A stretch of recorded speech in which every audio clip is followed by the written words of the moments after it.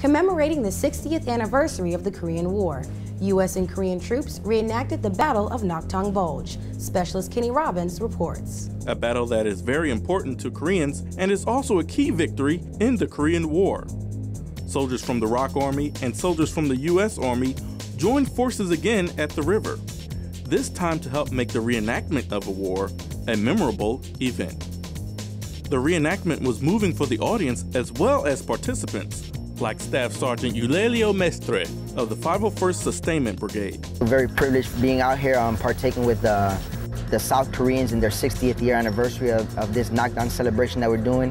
It's very exciting. The first time I've ever done anything like this in my whole military career. It makes me feel like how we say, a warm and fuzzy on the inside.